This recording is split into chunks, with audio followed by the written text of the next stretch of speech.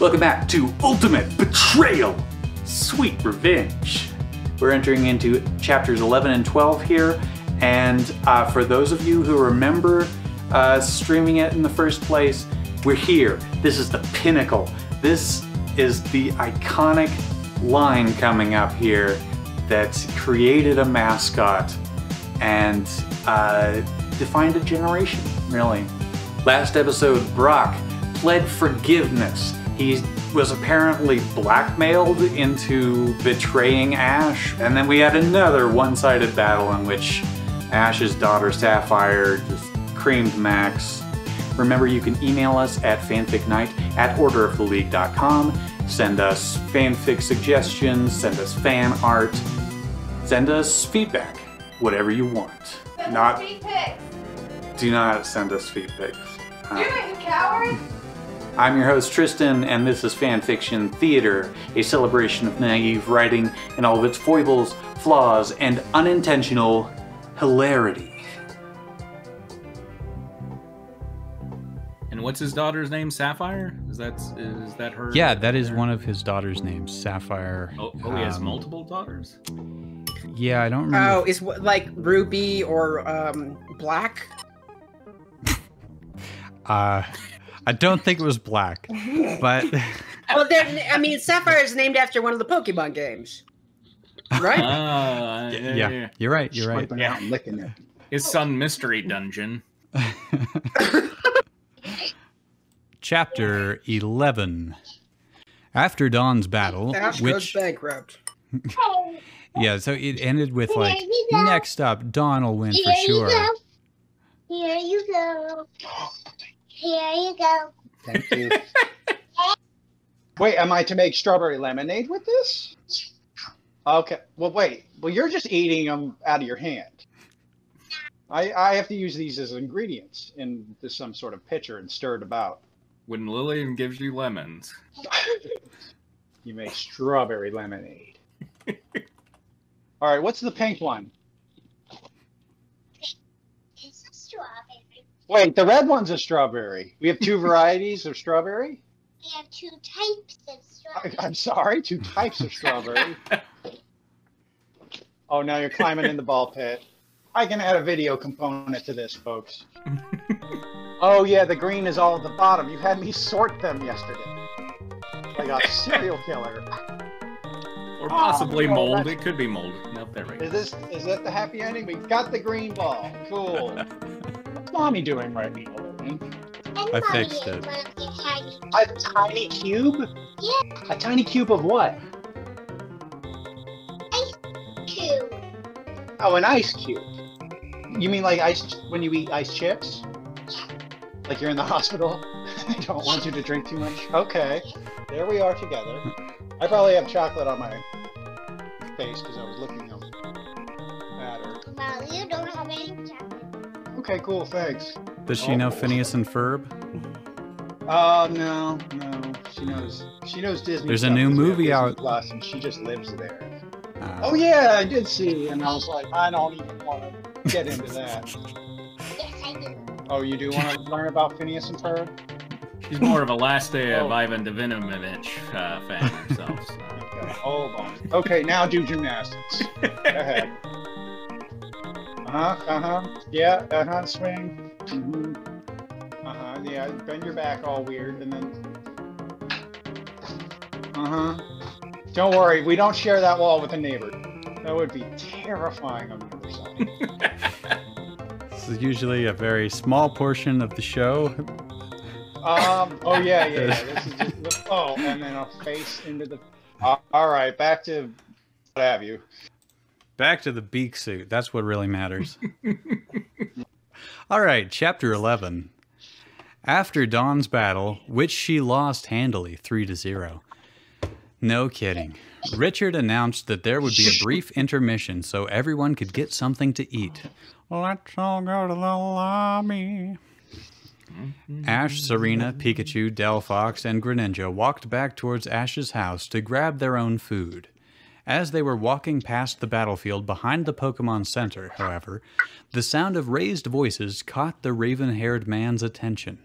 It's like once per chapter we have to call him the raven-haired man. Raven hair every time. Come on, Tyler. Don't you think you've done enough training for today? Asked a voice A teenage girl, by the sound of it. No way, Tyler replied. I need to make sure my Pokemon are in top shape for my battle. But if you keep training, they'll be too tired to battle later, the girl protested. At least get Nurse Joy to check up on them.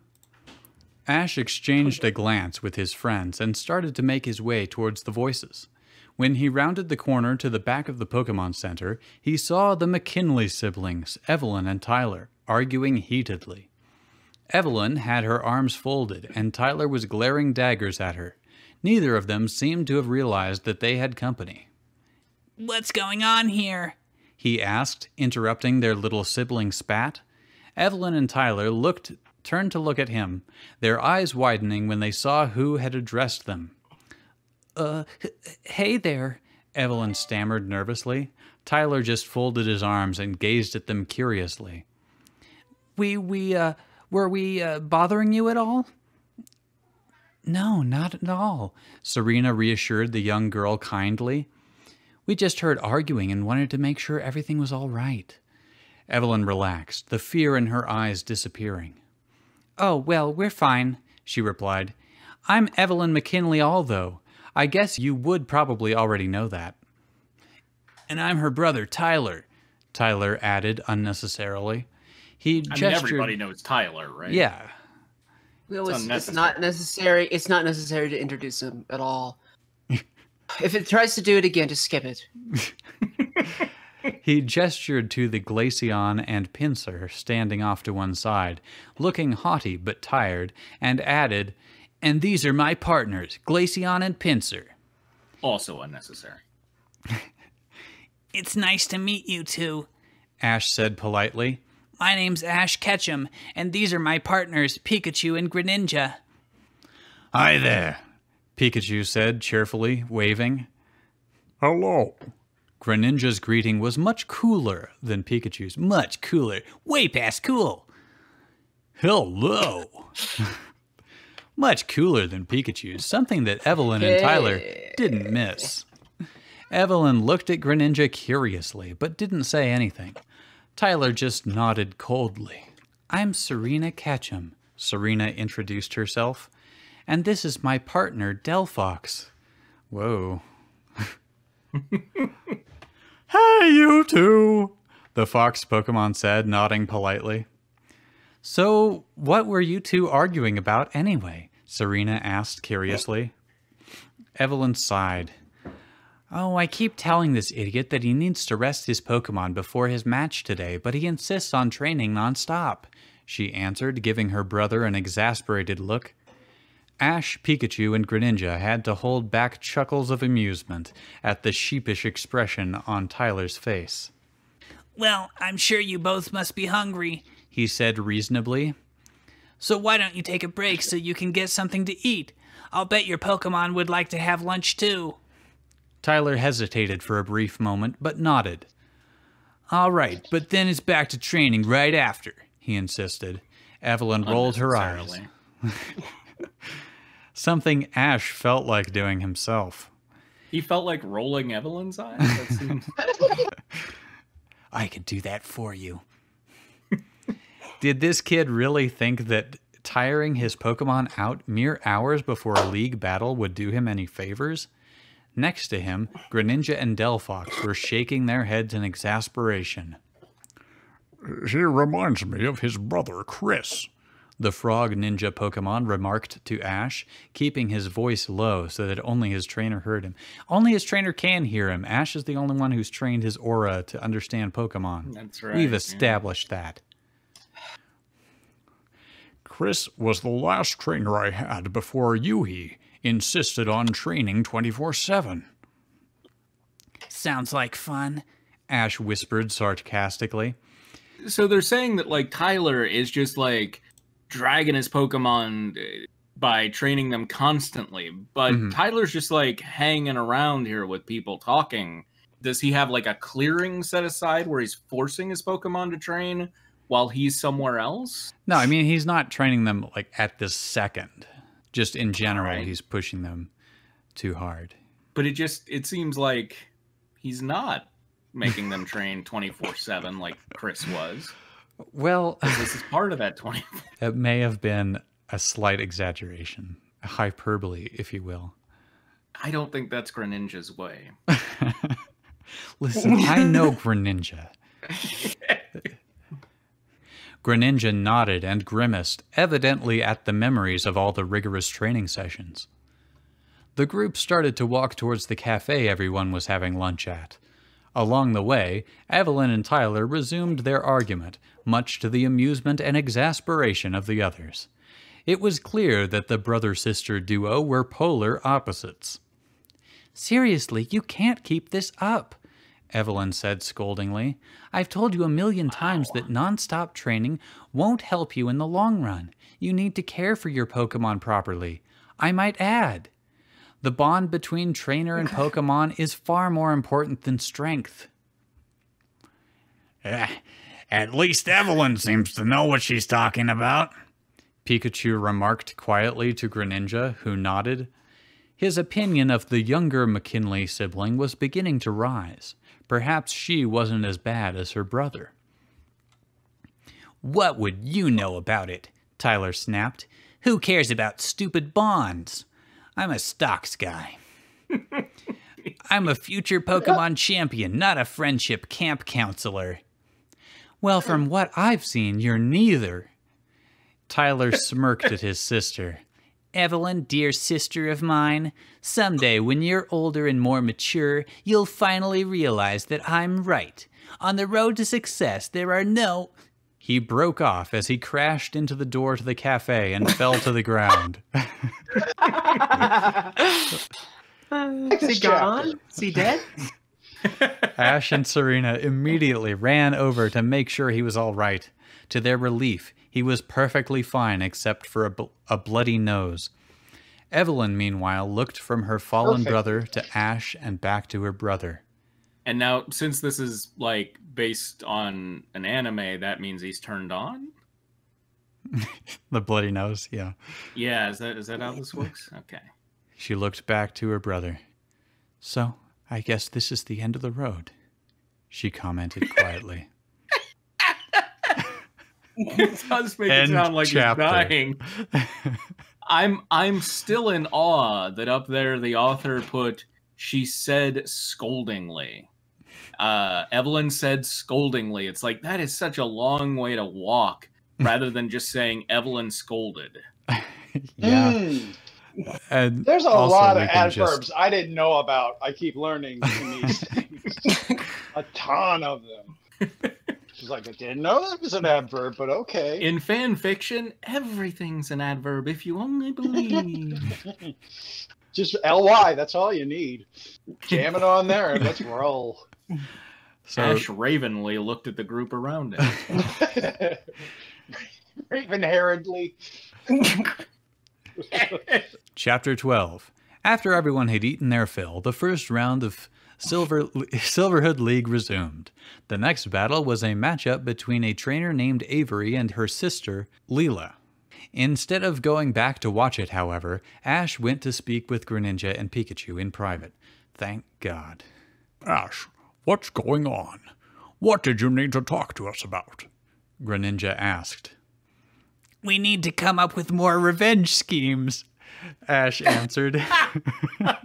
I was just gonna joke, we need to find new ways to kill people, and No, it really they got beat there you. before me, yeah. I got dinged there. Keeping his voice low in case anyone was listening in. Where are they? I thought they were in private. Doesn't he, like, own a palace or something? I picture them under the bleachers. Yeah.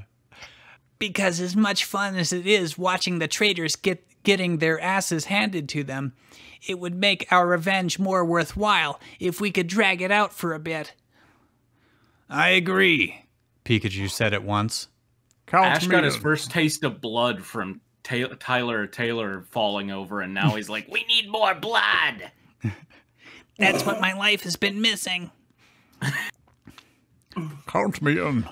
What do you think we should do? Greninja asked eagerly. Ash thought for a moment.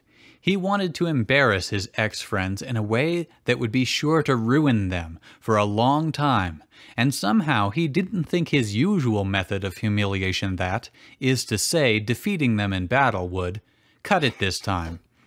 The novelty would wear off by then. It has already, let me tell you.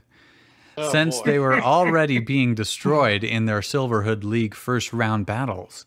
He would have to think outside the box for this one if he wanted to get 18 more chapters in or whatever. It's like this kid is writing this in search of like vengeful catharsis that's never going to come.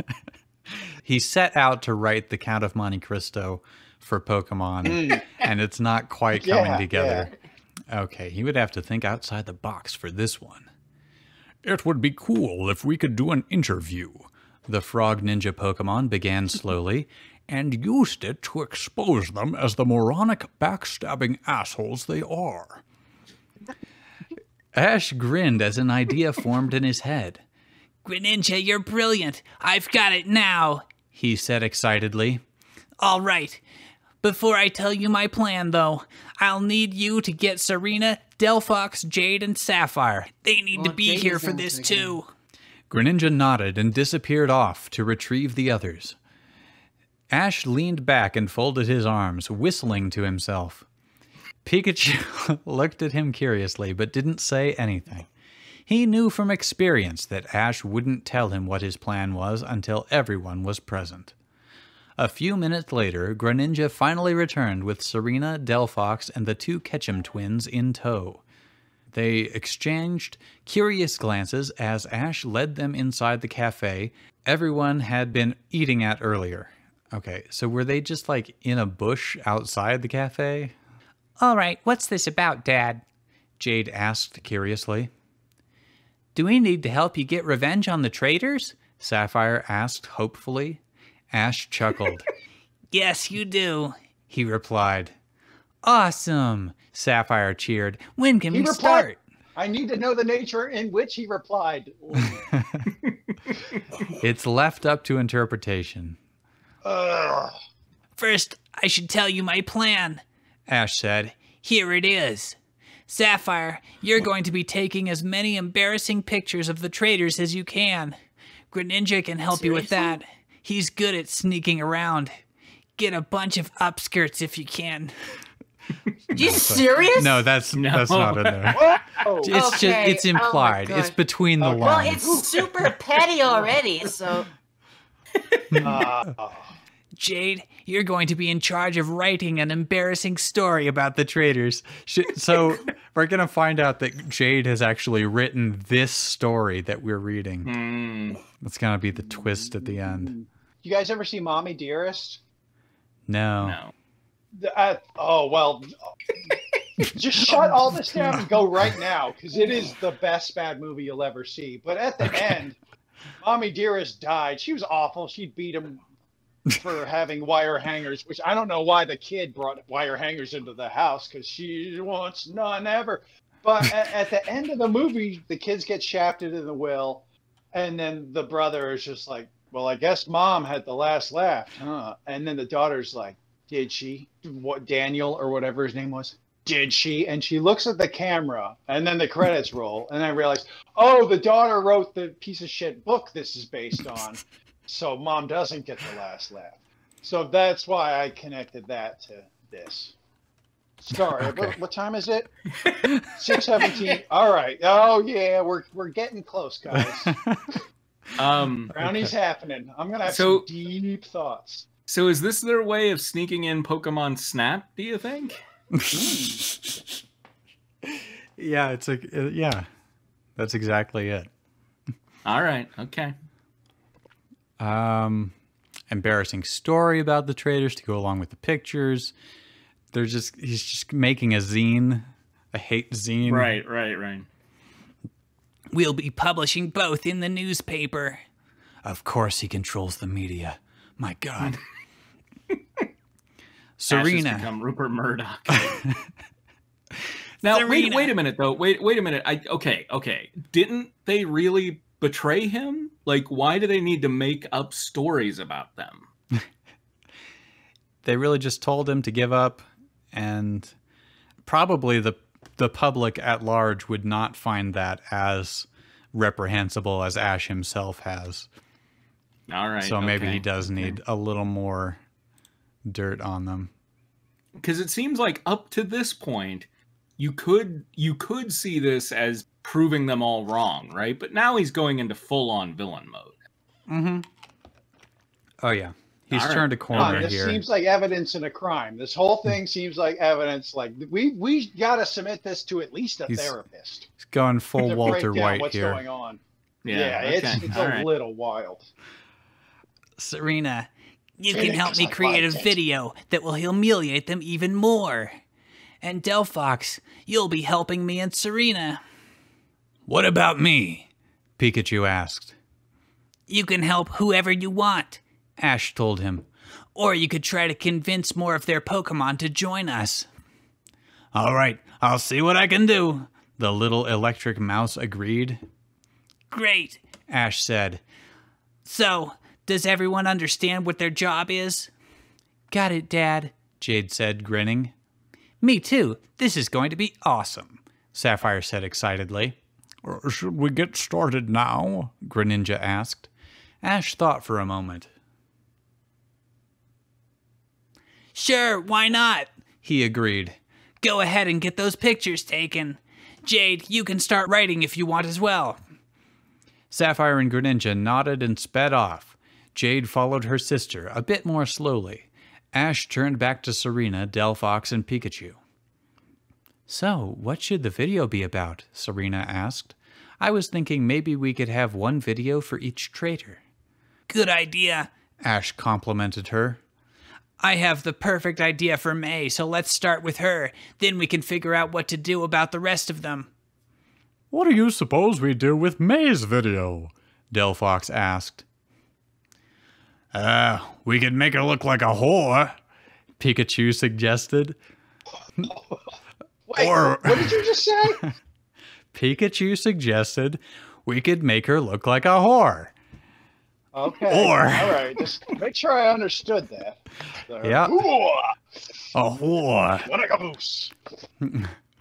Or we could see if we could find footage of her screwing up in her contests, or we could... He was cut off as a loud scream rose up inside the stadium, followed by the sound of raucous laughter. The four of them exchanged confused glances and ran back towards the arena to see what was going on. When they arrived, Ash saw the cause of the chaos at once. Someone had managed to get a picture of May on the large screen that read, "Whore of Hoenn, we'll show you a good time for $5. Ash, Serena, Pikachu, and Delphox couldn't contain their laughter. They doubled over, clutching their sides and gasping for breath. In the stands, they could see May crying, which only served to make them laugh harder. I wonder who did that. Ash chuckled once he was able to breathe properly again. Well, it can't have been any of our friends, Serena said, frowning. They're busy with their own jobs. So it must have been one of the other competitors. Well, I'm making whoever did that a part of the royal court, Ash said, entirely serious. I just have to find him or her. How are you going to find out who did it? Pikachu asked. I'll think of a way, Ash replied. And anyway, weren't you going to talk to the traders' Pokémon? I think some of them should be in the Pokémon Center by now. Oh, right. I'll be back later, Ash, Pikachu said as he scampered off. Ash watched him go before turning to the crowd again, just in time to see a male spectator hand May what looked to be a small sum of money. She took the money, pocketed it, and screamed at the top of her lungs. Which seems to imply that it's true. You know, it's like, damn my heritage. Like, she actually just posted that ad. Author's note. So, who do you think posted the picture? Comment your guess in the reviews. Okay, I think that's probably enough. Yeah. enough of that one for tonight. There's There we Pikachu. go. Right, it's Pikachu in the later seasons. Delivering his classic line. When I think of Pikachu taglines, it's like number 1 is chill, and then number 2 is we can make it look like a whore.